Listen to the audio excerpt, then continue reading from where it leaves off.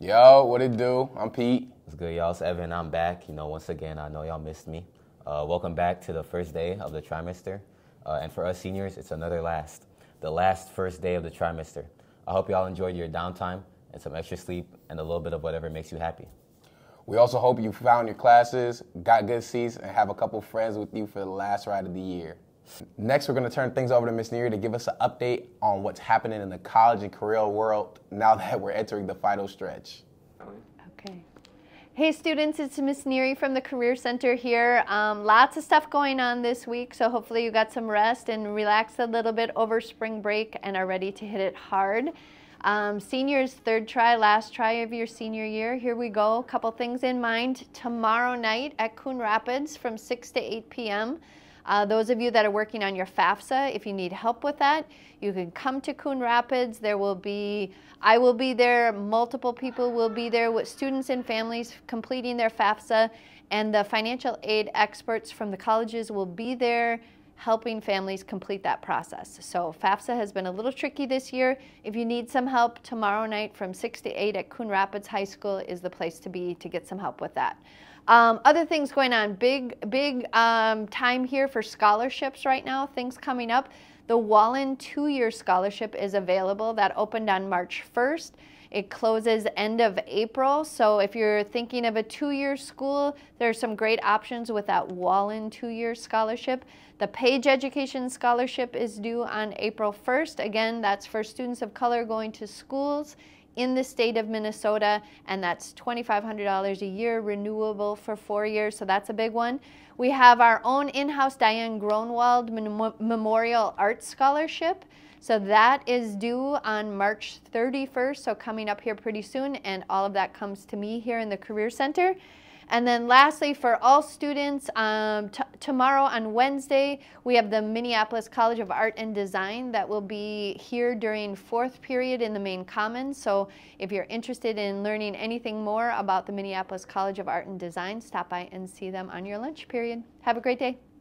Appreciate the updates, Neary. There's a lot to keep track of if you're a senior. But one event we all know is for real is graduation day. And it's coming quick, 2 months, y'all. So it's your chance to be a speaker at graduation day or at the Honors Assembly and to share your message on the biggest day of high school. To get a chance, though, you need to try out, and graduation speaker tryout signups open today.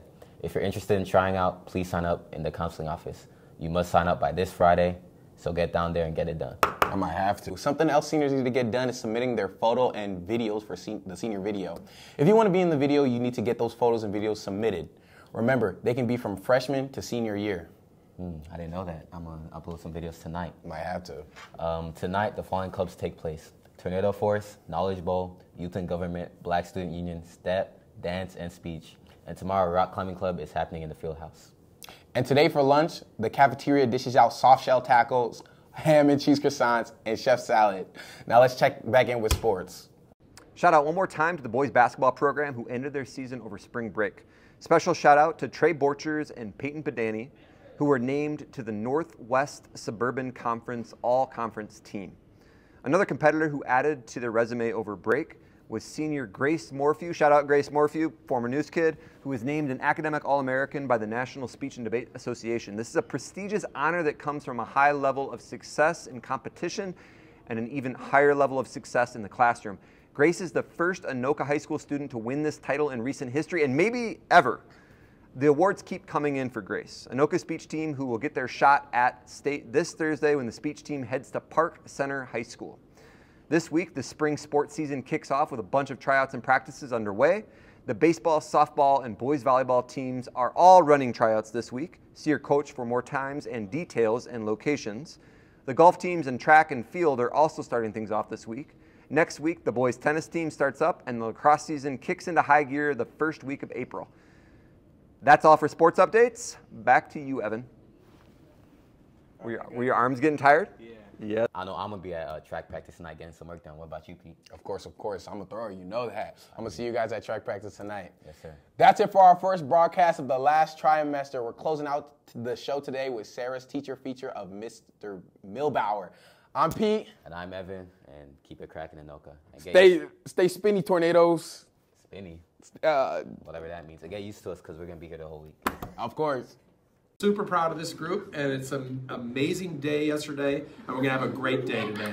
I'm Mark Milbauer, and I teach the acting classes here along with English 9. So what I did before teaching, I was in New York City doing very experimental theater. That was very controversial and fun. It was after I got my MFA from Yale. One thing you do in New York is if you can't, you need to make a living, so you work for lawyers and stuff. And so I met my wife on the 52nd floor of kind of a famous building, the MetLife building, Pan Am building. And I found out she was teaching at Yale, and so we got married and moved to Brooklyn. And we have a daughter, Sienna, who is in New York. As far as my favorite memories for acting class, I also remember the day we go out in the field and people run far away and shout, "My mind is free." And then there's the famous day of the Miss Universe pageant where there's so much freedom and people switch genders and all that stuff. But in general, it's a lot of really powerful people, and the room is bigger. And one thing I do is I give a piece of tape at the end of the day to say, at the end of the try, saying this will stick with you forever, and people are carrying their tape 5 years later. And the last day is pretty emotional. There's usually like 7 to 12 people. There's a lot of tears in the room, and that does not happen that much in a class. So it's been a tremendous run, and I've told my students that this is my last year of teaching, and it's been phenomenal memory making and a lot of powerful, powerful students that I'm very, very grateful to. Oh, hello. I didn't see you there. Hi, are you in acting? You know, as a matter of fact, I am. Could you tell me some things about Milbauer? Well, I suppose so. I love Milbauer. He's an excellent teacher. He's always been there for me. He's always encouraged my acting and my artistic prowess. He's just a great guy, and it's a shame to see him go. I'll say that. Every single thing we do is just so out of the box and so fun. We get to have like basically our own free will to do whatever we want in our like creative way. And it's just so great.